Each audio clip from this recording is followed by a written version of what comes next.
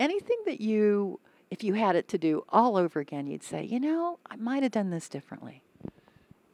I wish I had known enough to prepare a little better to be president. You learn so much, and I'm hoping that to the people I've worked with that I've shared that information so that they're better prepared, so that on day one you're ready to go.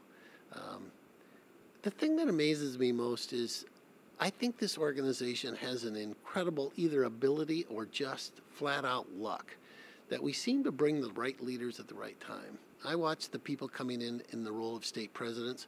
They are so much better prepared, better trained, and knowledgeable than I was when I was a state president.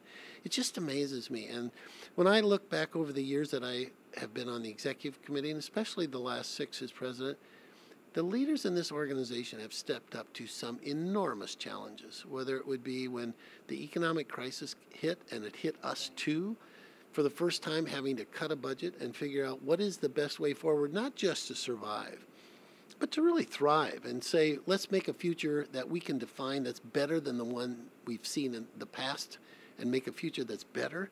I am so proud of the people with whom I've worked, and the staff here at NEA is incredible.